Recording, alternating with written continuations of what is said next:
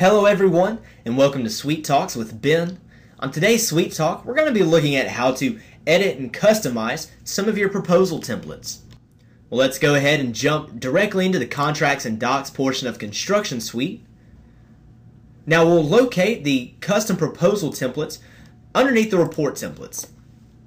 Once we're there, we'll notice that we have both commercial and residential custom proposals, but let's just focus on Custom Proposal 1 in the residential section here.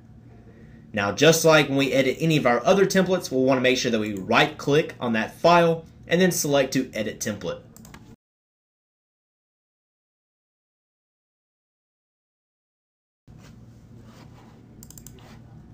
Once OnPoint has opened, we'll notice that we're looking at just a pretty typical template, just like you see when you're looking at any of your other contracts or documents.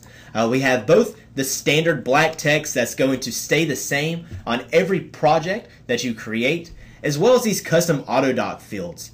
Now, just as a reminder, these custom AutoDoc fields are going to change per project. They are made to update and reflect the project details from each specific project that you're creating a proposal for.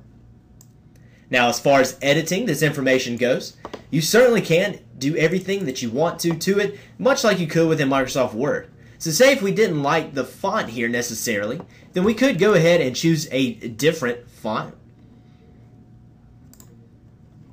We could also choose to underline it if we wanted to, and increase the font size. We can also remove the spacing if we wanted to, add in additional AutoDoc fields. In addition, we can also rearrange where a lot of this information is going to show up. So if we wanted to exchange the location of a lot of these AutoDoc fields, then we simply could just cut and paste those.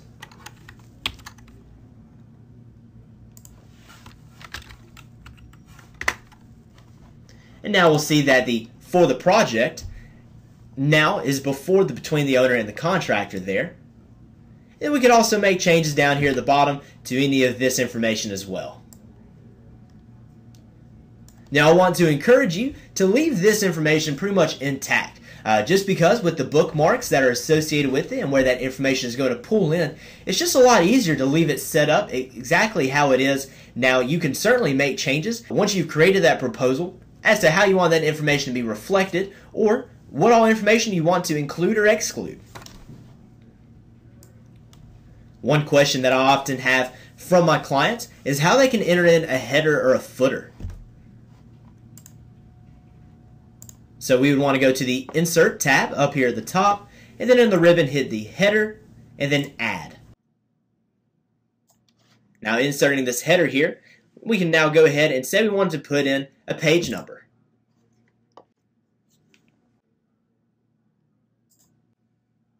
If we wanted to adjust the page number and reflect on the right-hand side of the page, we just go back to the Home, choose to align the text on the right, and there you have it. By double-clicking anywhere outside of the header, we'll get you back to editing the main proposal, and then we can look at go ahead and adding a footer if we wanted to.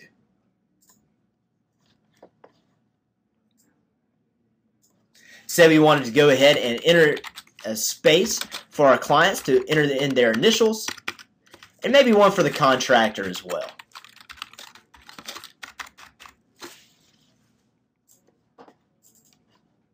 Once we are satisfied with all these changes, we want to make sure that we go ahead and save this proposal as well. So we can do so by going to File and clicking Save or Save As. By clicking Save, that'll just go ahead and update the proposal that we have on file to this more recently updated version. So now that it's saved, let's go ahead and close out of this proposal and jump into one of our estimates, and we'll launch the proposal wizard from the Reports tab.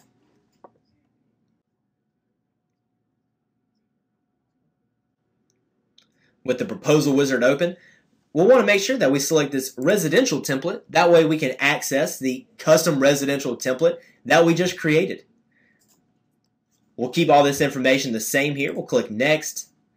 And then, since we edited the Custom 1 proposal, we'll click here. I've gone ahead and changed the name. You certainly can too. Once you're at this step, if you decide, oh man, I actually left off a last minute change, I want to make this template, We have a quick link for you here to get back to how to edit that template as well. We'll go ahead and click Next.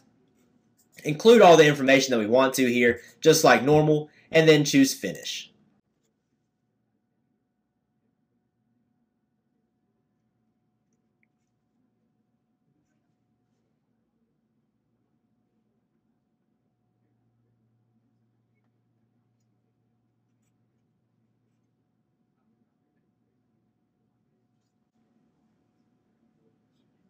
And as we're prompted to enter a letterhead here, we'll click Yes. And then we'll see our proposal has been generated. Now we'll notice that the same changes that we had initially made when we edited the proposal, specifically right here with the font, that is reflected as well. And as we scroll down, we'll notice that we have our header in place. We have the date, all of our scope of work, all that information, where we rearranged, where we wanted this to be included. And again, like I said, that footer there as well.